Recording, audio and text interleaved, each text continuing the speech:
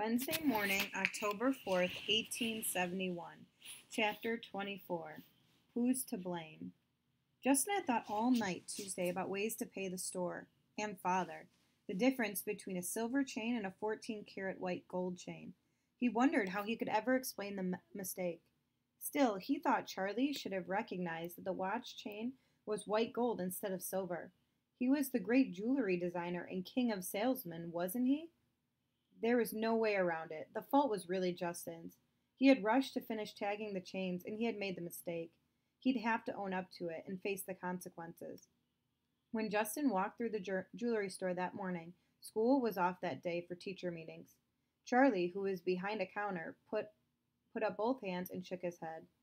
"Father discovered the chain is missing," Charlie whispered. "He's upset, Justin."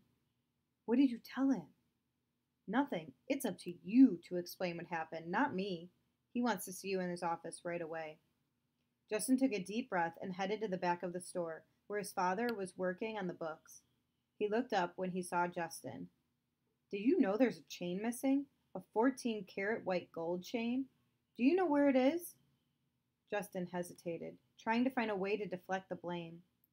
"No, Father, I don't know. I don't know. I was here yesterday when I tagged it." "If Father thinks it was stolen, well, he wouldn't blame me, would he?"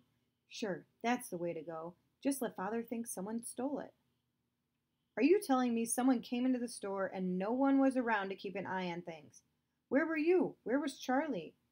This shop should never be open where there's no one to watch over the jewelry.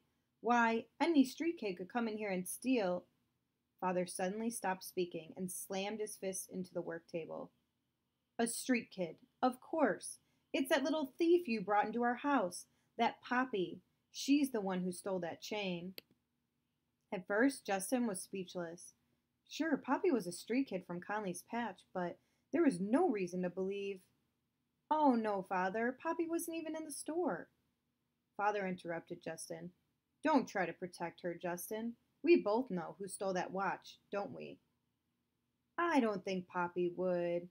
"Of course she would, and she did. Who else could it be? Poppy knows the store. You've had her in here before.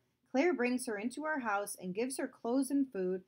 I said a wild thing like Poppy would bite the hand that feeds her, and she has. That's the thanks we get for being nice to that street urchin." Charlie came into the room. "What's going on?"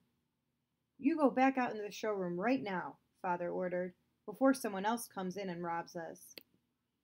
Charlie looked puzzled. "Father, if I have to leave the showroom, I always lock the front door.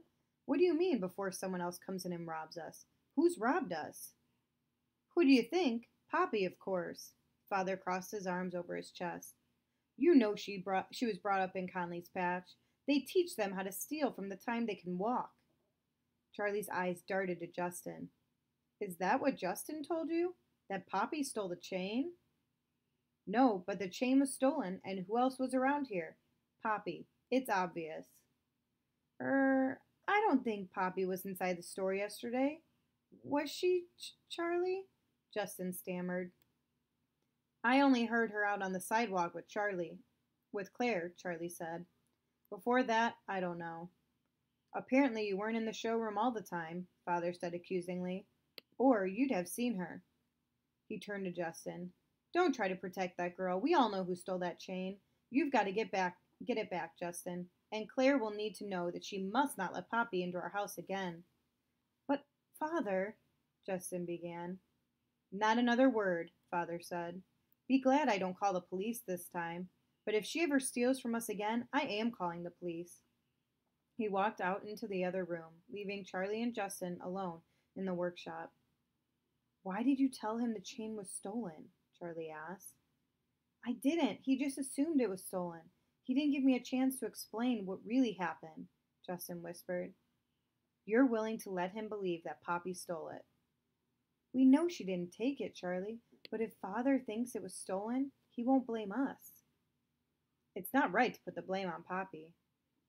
"Well then, why don't you tell Father you didn't know the difference between sterling and white gold?" Justin challenged. "I did know the difference. That's why I went in and checked the invoice list. But you don't know the difference between $8 and $80, and you are the one who put the wrong price on the tag. Justin felt a lump in his throat, the kind that came when he was about to cry. If I tell Father what really happened, he'll think I'm stupid. He'll never let me work in the store again. I think the right thing to do is to tell the truth. He will be mad, but it's better than you lying. I'll tell him. Just give me some more time, Charlie.